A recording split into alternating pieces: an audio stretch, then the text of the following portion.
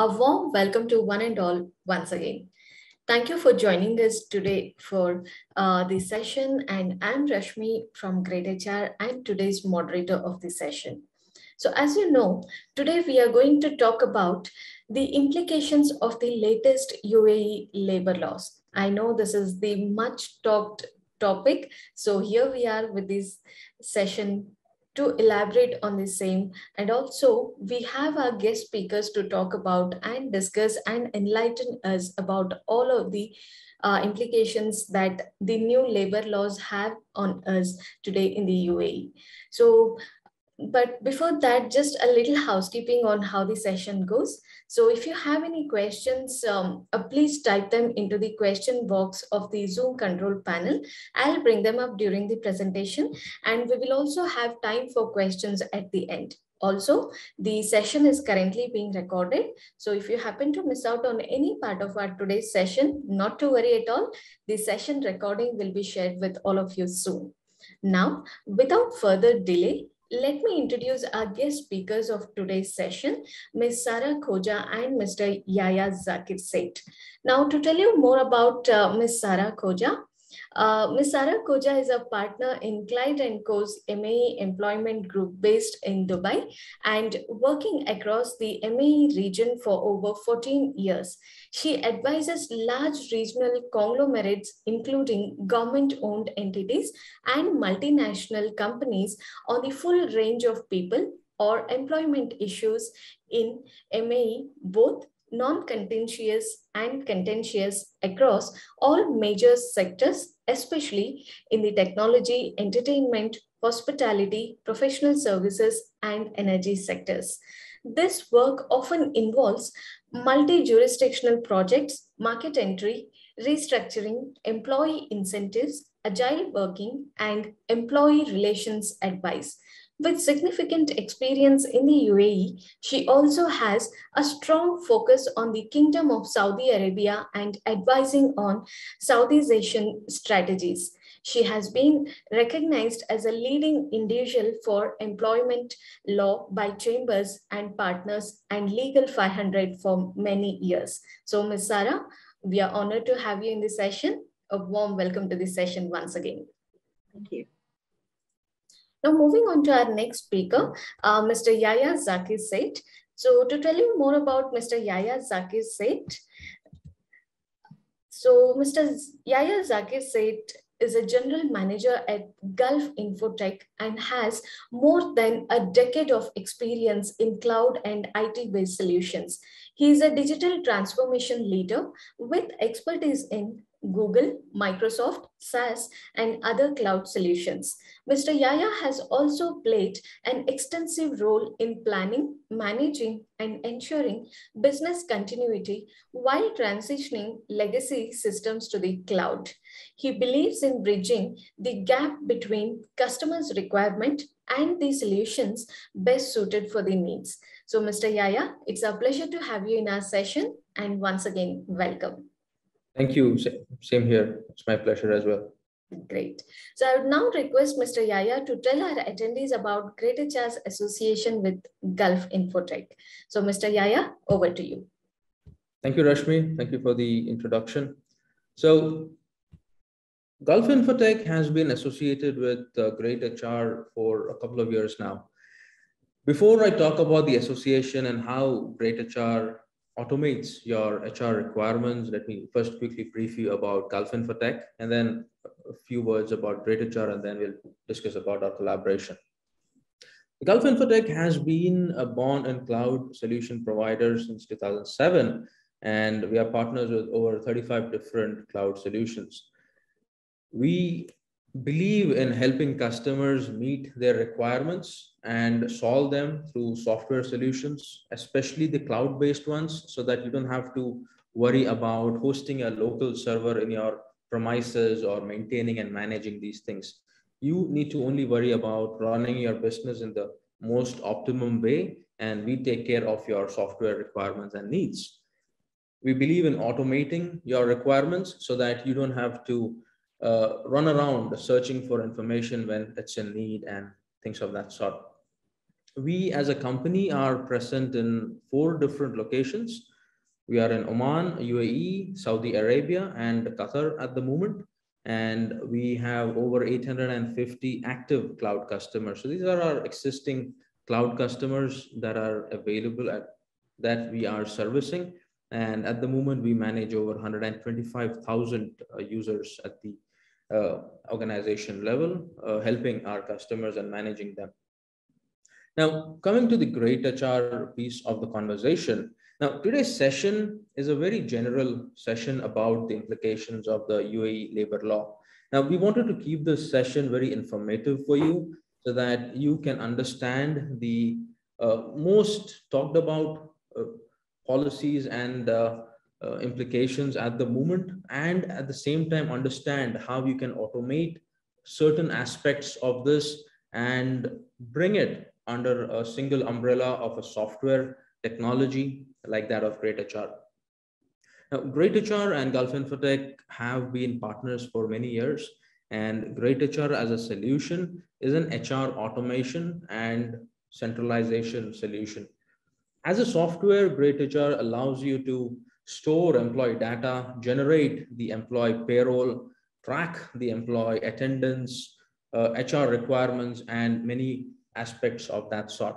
Now, again, in the UAE labor law, we have many aspects of the employee or the HR relationships, keeping the data of the employees handy in a structured way. The salary should be transferred using the regularized manners. You cannot simply do manual transactions to your employees. The salary has to be paid on time within a defined timeline, within a defined framework. All these things require software automation, and that is where greytHR comes into play. And again, I've just covered on a few points where greytHR helps you automate your HR requirements, but greytHR is an extensive software that allows you to help automate and seamlessly manage your HR workforce so that you can continue managing your business and automate the HR side of things. So that's about Gulf Infotech and greytHR. Let's hand it over back to Rashmi, and then we'll start the Q&A sessions for the implications of the UAE labor law, which you guys have been patiently waiting to get started with. Sure. Thank you so much, Mr. Yaya. So, dear attendees, now let's continue further. And also, I'm sure you are waiting for this part of this session where we actually discuss about today's topic, that is the implications on the latest UAE labor laws. So, to help us understand it better, we have our So, Ms. Sarah, I would like to request your expertise and help us understand the UAE labor laws in a much better way today. So, with your permission, if I could start off the session with a few more questions that I have on behalf of our attendees. Yes, of course. Yeah, thank you so much. So, Ms. Zara, my first question is a very basic question. That is, what are the recent changes in UAE labor laws and who does the new law apply to? Okay, so the UAE has a new federal labor law and it came into force on the 2nd of February 2022, so this year, and it applies to all employees in the private sector. Doesn't apply to the government public service. It doesn't apply to the armed services or to people working on vessels. It does not apply to agricultural workers, and it doesn't apply to domestic workers. But it applies to everybody else who works for a private company across the federation. So in all 7 emirates and in all of the free zones except the DIFC and the ADGM, which are 2 financial free zones. In terms of, the main changes or why it is significant, the new law is very, very different from the old law. It has a structure where it sets out the main provisions, but it also has implementing regulations. And the implementing regulations were were published in the first week of February, just after the new law came into force. What we would expect to see is that the implementing regulations will be reissued from time to time as the ministry wants to update or modernize certain provisions. Now, I think there's three key things in the law that I'd like to highlight. The first one is that under the new law, all employees, regardless of their grade, regardless of their seniority or pay, all employees must be engaged on fixed-term contracts. And the fixed-term contracts can be up to 3 years. Now, if employees are already in the business and have unlimited term contracts, their contracts have to be converted to fixed term within a year of the new law. So employers have until the 1st of February 2023 to change everybody over onto fixed term contracts. It is a big change, excuse me. It is a big change and a big sort of cultural shift for employees and employers. So that's one of the things that all employers, I think, are going to have to deal with in the coming year. The other change is with regard to leave. So there are now many different types of new leaves that have been introduced into the new law. Leave such as study leave, bereavement leave, marriage leave, parental leave. Those are all now in the new law. And also annual leave. So there is no change in the entitlement to annual leave. Everybody is still entitled to 30 days of annual leave, provided they have a complete year of service. But the changes are about carry forward and payment of annual leave. So now the implementing regulations say that an employee can only carry forward a maximum of half of their leave entitlement. And if they are paid instead of, or if they encash their leave, then during the employment, encashment is at the rate of gross pay. And on termination of employment, encashment is at the rate of basic pay only. And then the third thing that I'd really like to highlight, and obviously we can go through other questions or anything else that your listeners attendees want to talk about. But the third thing to highlight is end of service gratuity. So end of service gratuity is the same formula. An employee has to have a year of service to be entitled to it. It's 21 days for each year for the first 5 years, 30 days for each year after 5 years. And it's capped at 2 years remuneration. It's calculated only on the basic pay. But the big changes are that an employee is, under the new law, always entitled to end of service gratuity. It doesn't matter whether they resign, doesn't matter whether they are on a fixed term contract and they do not complete the year. And it also does not matter if they are dismissed for gross misconduct. In all circumstances, provided the employee has a year of service, they will always be entitled to end of service gratuity. And that is a very big change under the new law. Yes, Ms. Sarah, definitely it's a big change, because I think it is not just one aspect of the employment that is affected because of this new change. There are several factors which have got affected because of this. Like you rightly mentioned, could be leaves, could be resignation, or the nature of employment. So yeah, I think the information that you have shared has helped our attendees a lot. Thank you so much for that. And with this note, I'll move on to our next question.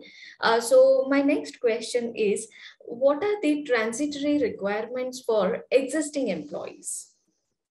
So existing employees, the new law applies to them as well. The new law very clearly says it applies to everybody who's an employee on the 2nd of February 2022, regardless of when their employment started. So in terms of transitionary provisions, the transitionary provisions are really only relevant if the employee is on an unlimited term contract. And the way it works is that, as I already said, during the first year of the new law, employers have to move everybody over to be on fixed term contracts, so convert people, and they have a year to do that. They, if somebody is on an unlimited term contract and they are, either they resign or they are dismissed, then there are some specific rules that apply, and they only apply during this 1 year. So if the employee resigns or is dismissed, the employer can calculate end of service gratuity according to the old law, only during this 1 year again. So it's very limited in time, but you can apply the old law's rules about gratuity.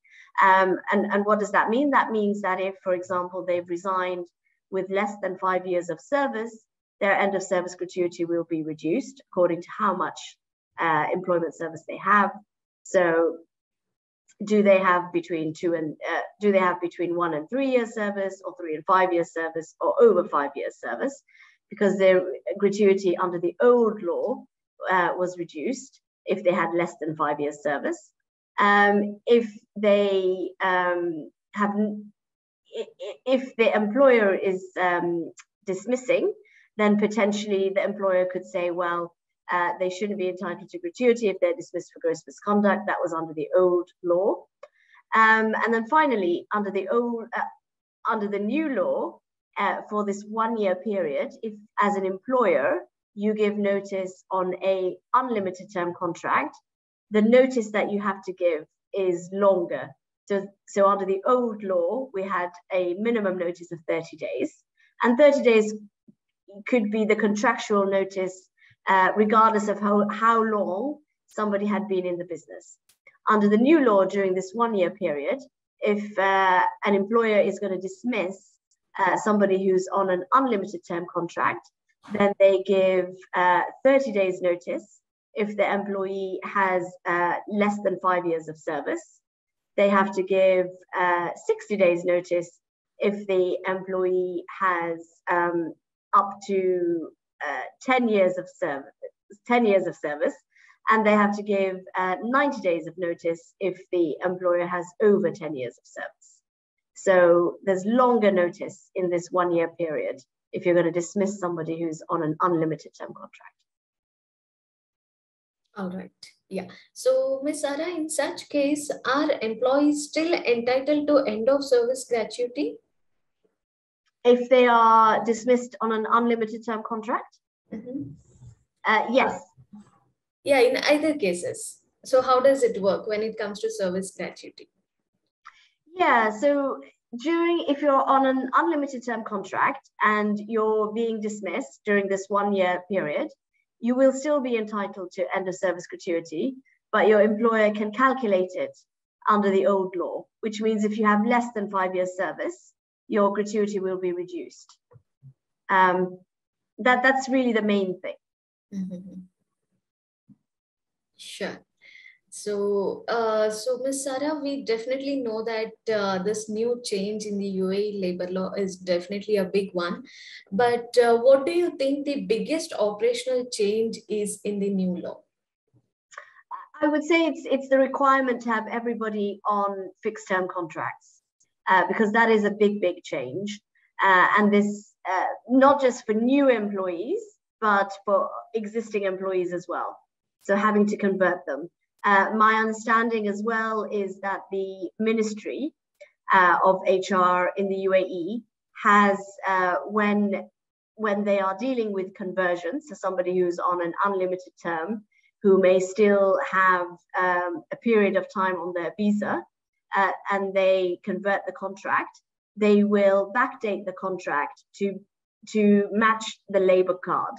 So in this way, the labor cards and the contracts are aligned in their fixed term. So that's just a practical, useful point for employers.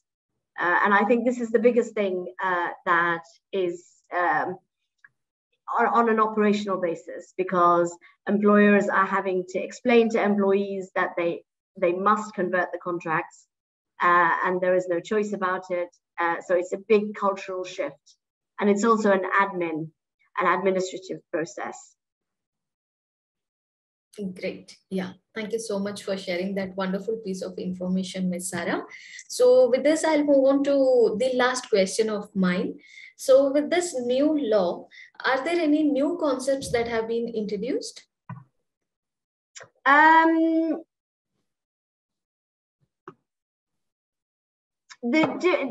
increased amount of leave, so that is new.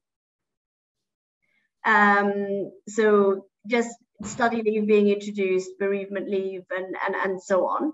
So that is new. And then new concepts, of course, a stronger principle of non-discrimination. So Article 4 sets out a sort of strong statement that employers should not be discriminating on the basis of race, ethnicity, sex, age, and so on.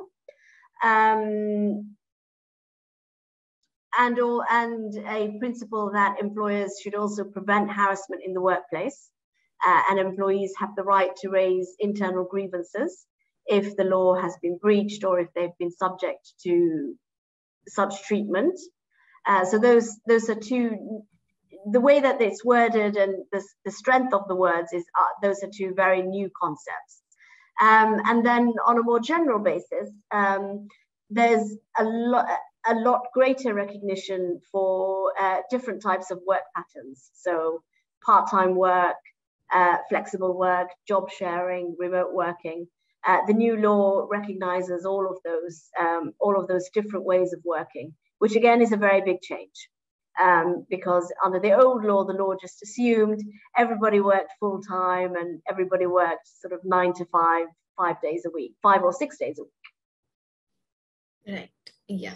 All right. Thank you so much, Ms. Sarah. I think I'm done with my questions, but now we will move on to the attendees. So dear attendees, we are now opening up the session for the Q&A round. So if you have any questions, please put them in the question box of the Zoom control panel, and I'll take them up online here and we'll try and get the answer from Ms. Sarah. So please start putting across your questions here. We'll be more than happy to take it up. So Ms. Sarah, I can already see there are a couple of questions here in the window. So the first question is from one of our attendees, Mr. Sandeep. So Sandeep's question is, does the new labor law talk about any timeline to process the final settlement to leavers? Yes, so the final payments have to be made within 14 days of the employment terminating. All right. So Mr. Sandeep, I hope that answers your question. So I'll move on to the next question. So our next question is, what are the few things that organizations should keep in mind in order to comply with the new labor laws? Well,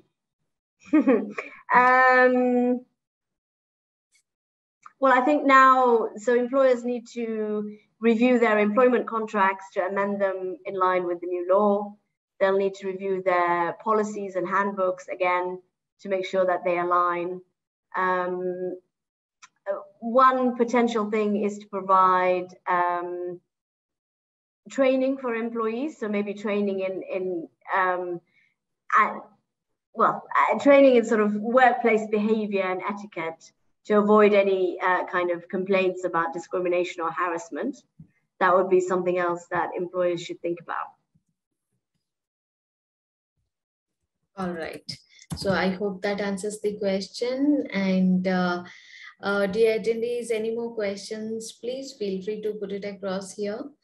And I think a couple of questions we have already answered. Also, Ms. Sarah, is there anything that you would like to highlight here from the employer perspective when it comes to the new law under this big change? Employer's point of view. From an employer perspective, the new law is it's very employer friendly, I would say. Certainly. with fixed term contracts, it is, in all honesty, it is easier to exit people from the business. So once they complete the fixed term, the employer can simply say, well, I'm not going to renew your contract. And also, even with people who the employer would like to retain, it would be possible for the employer to say, well, I'm not going to renew this contract, but I want to offer you a new contract, and these are the terms and conditions. So to renegotiate, it's possible for the employer to renegotiate. All right. Also, Ms. Sarah, I think I might be asking for too much, but you can also deny this request. So is there any case study that you would like to share it with us? I know it's too early to encounter any such cases, but have you come across any as such so far? Not really. I mean, I can see a lot of questions. So maybe we take some of the questions. Sure, definitely. Yeah. So I can see next question is from one of our attendees, Ms. Shilpa.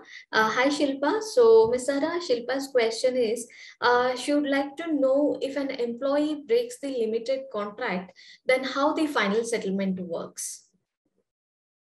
Yes. So even if they break the limited contract, there's no penalty on the employee. The only thing they have to do is they have to give notice, which can be a minimum of 30 days or a maximum of 90 days. And then they are entitled to all of their entitlements in the normal way. There's no penalty for breaking the contract. Wonderful. Yeah. So I hope, Shilpa, that answers your question. And I think Ms. Sarah, Shilpa also has a follow-up question on that. So any penalty has to be paid by the employee to the employer in such cases? No, they don't. The only thing the employee has to give is notice. All right. Great. Yeah. So I think, Shilpa, it is now clear to you. So thanks for asking the questions. Next, I can see Ms. Monica has a question for us. So Monica's question is, how will WPS compliance be monitored or regulated for the new types of contracts, whether flexible and temporary contracts? Yeah, it's a good question. So flexible contracts are under the law where the employer's requirements for the work vary. So it might go up or it might go down. And so we will have to see what types of contracts the ministry and the free zones, well, the ministry, because WPS only applies to the employers either in the JAFSA free zone or registered with the Ministry of HR. We'll have to see how they have the contracts. So do they still expect a minimum monthly payment to be made, or is it as flexible as the law implies, which means that it could go up 1 week or down another week? So in any month, you might have a big variation, and maybe even on some months, an employee wouldn't work at all. So the systems are still catching up to the new law, and we're still waiting for some of these updates to reflect in the system. So until they do, at the moment, unfortunately, we don't really know. We don't know how they would propose to regulate and monitor WPS for these other types of working. All right. So, Monica, in that case, we can just tell you wait and watch. All right. So I'll move on to the next question. It is from Elena.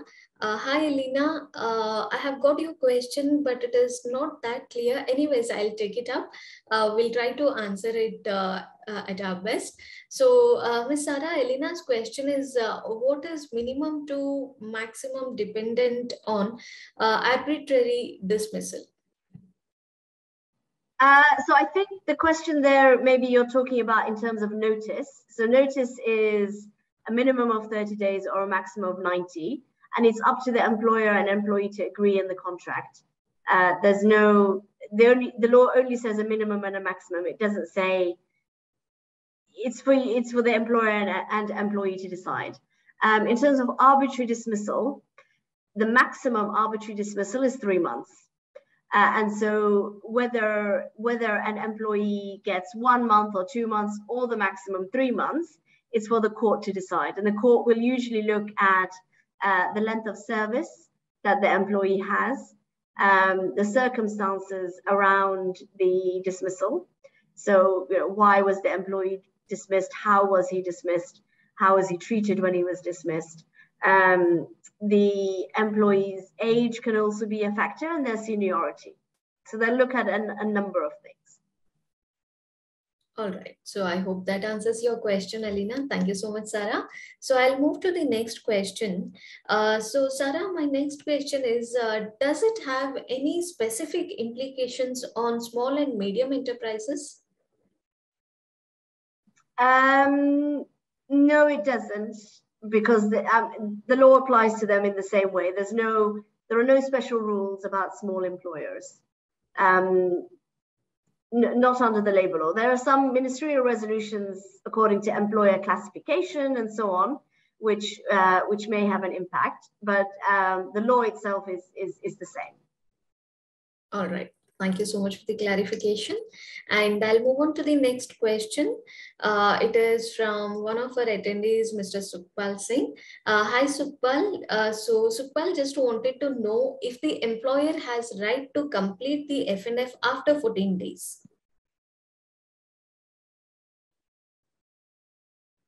The answer is no, because the law says very clearly that the final payments have to be made within 14 days. Now, if you are giving something extra, then you could make it after 14 days, but the 14 days covers the notice, the holiday, the gratuity.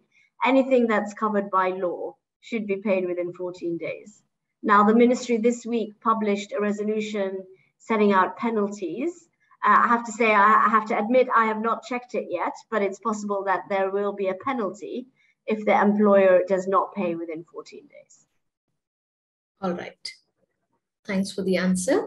And the next question is, Sarah, can employee request for partial or full settlement of gratuity without resigning from the company? For instance, when a big amount of fund is needed for child marriage. So it is not an entitlement. The employee can't demand that they get an advance payment, but it's something that they can ask for, and an employer could do it, but they don't have to. So it's possible that they can ask for it. All right. So it's up to the company again. Yeah. Great. All right. Okay, so I'll move on to the next question.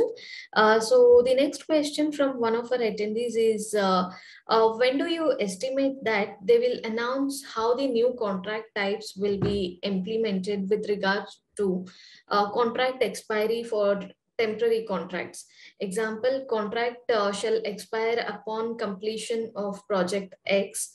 So receipt of the completion certificate from client, at the moment, the Tahsil officers still require a firm expiry date on all types of contracts, which does not follow these new contract types.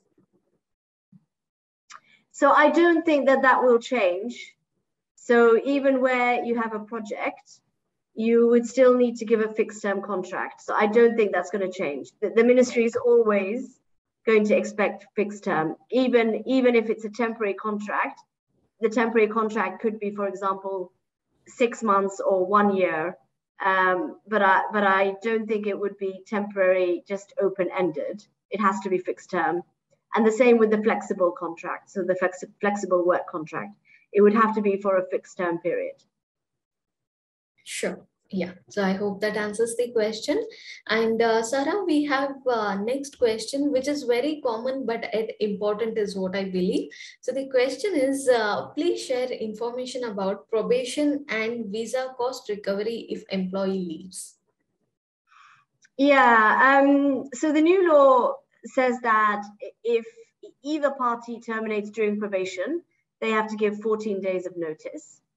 If the employee is leaving to another job in the UAE, then they have to give 30 days of notice.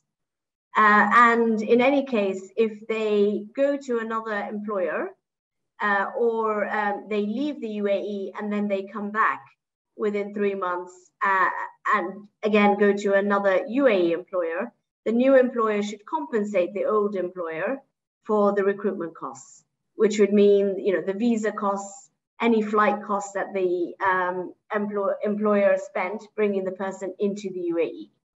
And now that's what the law says.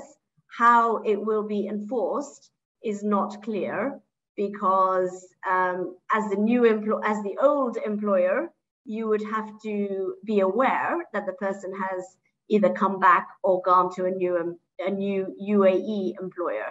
So there's still a lot to be figured out. We'll have to see how this works in practice. Sure. Yeah. So thanks for the details, Sarah.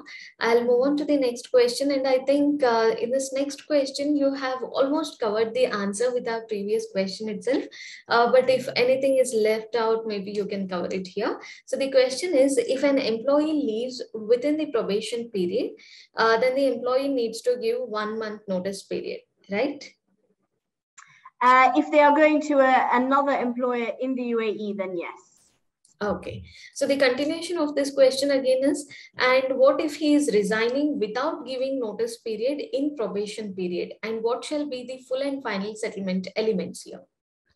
So if they don't give notice, the employer can claim it as an amount owed to the company. So 14 days of wages would be owed, and that's potentially something the employer can claim. All right. Yeah, so I hope our attendee has got the perfect answer here. So I'll move on to our next question. But before that, dear attendees, if you have any more questions, please put it across here. Otherwise, we'll assume that we are going to wind up the session. But there are a few more questions which I'll take up now before we wind up the session. Meantime, if you come up with any other questions or any other doubts that you would like to be clarified with Ms. Sarah, please start putting it across right away. So Ms. Sarah, the next question is there a way to have monthly deductions against a loan taken by employee? Like WPS and SIF files don't have a provision for this. I mean, the straight answer is no. There isn't a way to do that. You can give a loan to an employee and then deduct it each month. The labor law says that you can deduct up to 20% of the employee's remuneration to recover a loan gradually over employment. Now, again, the WPS system has unfortunately not been updated for the new law. So I think at the moment, the WPS only recognizes a deduction of about 10%. But this is something that should be reflected on the system in the coming months. I do know that I think over the next few months, the system is going to be updated. For example, many of the new visas will start to be available should start to be available from September. So I think we're going to see a big system upgrade over the next 3 months. So hopefully this would be one that's reflected. All right. Yeah. Thank you so much for the answer. I think our attendee is happy with this. Thank you so much for the thumbs up, dear attendee. And one last question I have, Ms. Sarah here. So we have talked everything about the new law here, the new change, the big change that is happening or going to happen. But just one thing I feel we are left with is the technology perspective of this. So my question for you is, how do you think that technology can help in implementing this new labor law? In terms of for employers, you mean? Yeah. Yeah. Well, I guess there's a lot of data monitoring in terms of the fixed term contracts and visa renewals and converting people over. That would be one way.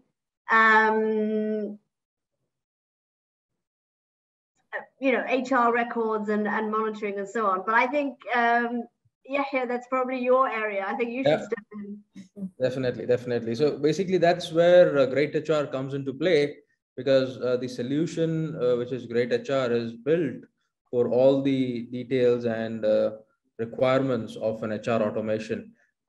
Before I go in detail, I would like to really thank Sarah. The session was really insightful. I learned a lot myself. Going back to greytHR, some of the things that you mentioned, Rashmi, regarding the SIF file creations, WPS, and things like that, documentation, the visa renewals, passport copies, employee records, employee attendance, employees have how many days of leave. There is maybe 30 days a month. They're working for the weekends.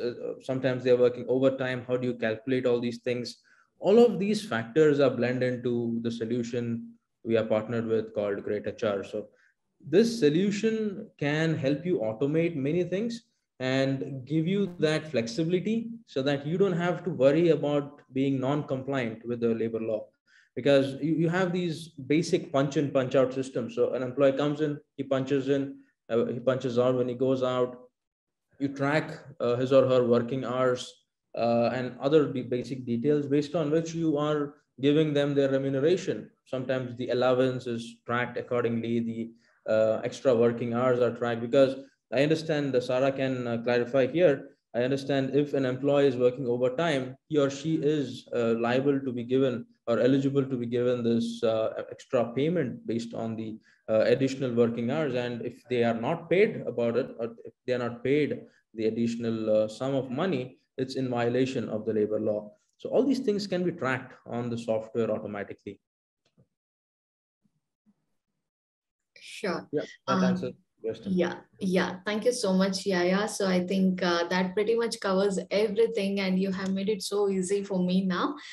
Thanks once again for that. And dear attendees, I hope we have answered all your questions. But if you still feel you have more questions, please don't hesitate. You can put across here, or you can always write back to the email ID that I'm going to show in the next slide. And here it is. The email ID that you can reach out to us through is yasir.arafat@greytip.com. All right, so I hope you're also able to see the same on the screen. So please feel free to write back to us on the given mail ID. We will be happy to reply to you over there. So I think on this note, it's now time to wind up this session. But before that, I would like to thank our guest speakers, Ms. Sarah and Mr. Yaya, for taking out time out of their busy schedule and making it for this session.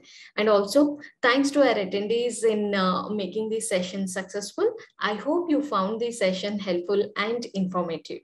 We'll be looking forward to see you in our upcoming sessions. Till then, stay safe. Take care. Have a great time. Thank you. Thank you, everyone. Have a nice day. Take care.